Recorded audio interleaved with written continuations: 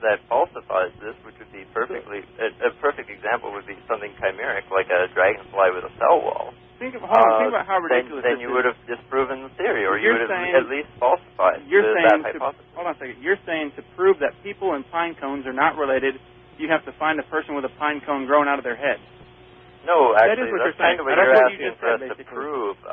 No, see, the thing is, if you wanted to prove that a pine cone and a human being are not related, you take the two things they share in common, that they're eukaryotes, and that they have certain cellular and molecular similarities.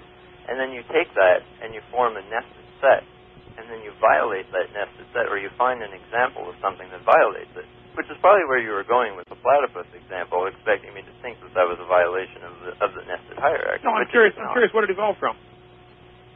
A mammal. That's not an answer, did it? You said it had a common ancestor with the dragonfly. It is an answer, actually. You said it had a common ancestor with the dragonfly. Give me an example of something that's half dragonfly, half platypus. See, there you're just being disingenuous, because you know that that's not what anybody's proposing, because platypus and, say, human beings share a more recent common ancestor with each other than either does with the dragonfly, so there cannot be, in the evolutionary theory, a half platypus, half dragonfly. You just don't understand what people are asking. You just don't understand the theory, and you're being disingenuous. Because if you understood it, Kent, you would never ask for a half platypus, half dragonfly, because where the heck did all the other mammals come from? I understand it much better than you realize, and much better than you do. No, actually, you don't, because... well, 1 second, Martin. How do you come to the conclusion that two things are related simply because they have similar properties? It's not about similarity. That's what you just said. You were mentioning how the dragonfly and the platypus both contain eukaryotic cells, and they're both... And it's about a nested hierarchy. Okay. Yeah, so how do you come to the conclusion that just because they have similarities, therefore they're related? Okay, do you agree that there's at least a nested hierarchy that we can distribute forms into? You can create one if you want. No, but do you agree that there's one that... I mean, a creationist... If you give me a bunch of skulls... Linnaeus was a creationist, and Hold on a second. If you give me, that doesn't necessarily mean this is a nested hierarchy by which they descended. Okay. If you give me a bunch of skulls, larger or smaller, I can organize them in that's one.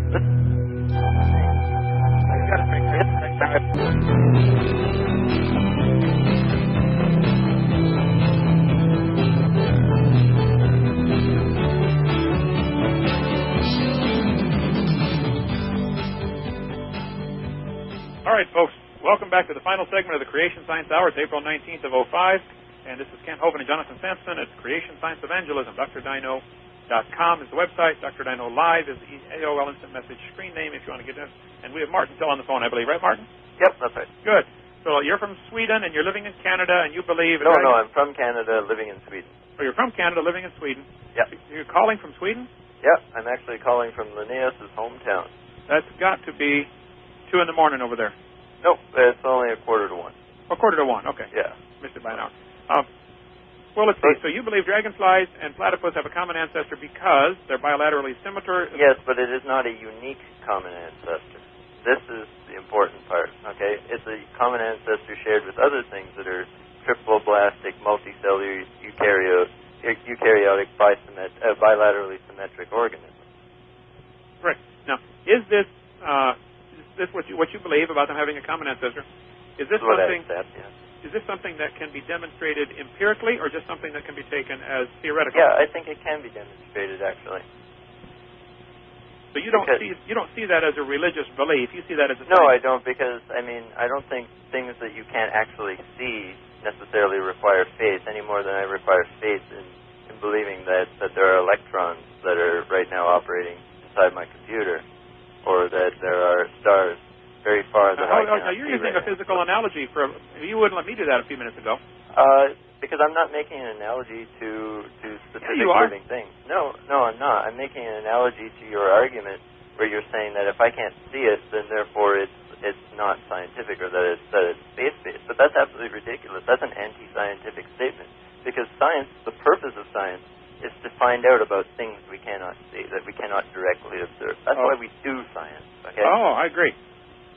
So then how come you can't agree that a common ancestor is something that we can learn about even if we can't actually see who it is or find it? It's something you can believe in. No, it's something we can test. You cannot test that a dragonfly and a platypus have a common ancestor. Sure, you're trying to do it with me all night tonight. Well, you're trying to test it. I mean, whenever I say something, when I try to demonstrate that there's a nested hierarchy, you try to bust it down. That's testing it. Well, okay, let's test my hierarchy then. Cars and filing cabinets are related. Yeah, but cars don't reproduce, so they can't have common ancestors. It's an irrelevant question. Well, platypus have they reproduced, and they always produce platypus. That's so stupid, Kent. I'm sorry, but you believe you just made that up to get around my point. I mean, no. That's absolutely hilarious. I'm correct. Platypus have always, as far as anybody knows, produced platypus. Yep, that's right. Well, let's take dogs, which people are more familiar with. Oh yeah, you got to use dogs. Okay, well, people are more familiar with that. Yeah. There have been selective breeding of dogs going on for thousands of years. Sure. We've developed a wide range of strange-looking ones, from the Chihuahua to the Great Dane. Yep. But they're still dogs. Yep. They're still interfertile. Yep. They're still recognizable by a 5-year-old as a dog. Yep. And yet you believe the dog, somewhere in the past, long ago and far away, was something akin to a dragonfly or a platypus or an amoeba. It's not akin to, if by which you mean looked like a platypus or looked descended like from. a dog. You believe it descended from something that was common ancestor to all these living things. Right. Right there is where you jump way out of science and into faith. Nope. I'm sorry, that's not true, actually, because I can test that. You could show that a dog has more in common with something else, or is so incredibly unique in its cellular and molecular system that it could not, in any way, shape, or form, have a common ancestor with a dragonfly or a platypus. But the fact is, why is a dog and a mammal?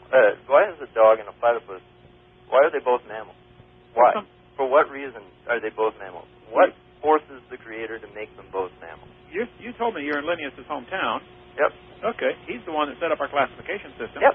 I'm glad it's been modified a bunch since then, but still, basic idea is pretty similar. Yes. We could classify things all we wanted. Not really, actually, because he was pretty certain that there was a natural order to things that he was determining. Okay, and this is something we tend to agree with today. What? Right. Was Linnaeus a pretty smart scientist? Yeah, he was a pretty clever guy. Did he believe in creation? Yeah, he sure did. Okay, why don't you? Because I don't think there's anything to support it. So you think he was wrong? Yes, he was wrong. But he was right to classify dogs and platypus both as mammals, but he was wrong to believe there must have been a designer for this. No, I don't think he was wrong to believe that. I think he had some good reasons for that. Of course, he lived in pre-Darwinian times, so he didn't have Darwin's theory of evolution to explain this. I know. Do you accept Linnaeus' classification? Yeah, Darwin's theory sure messed up a lot of...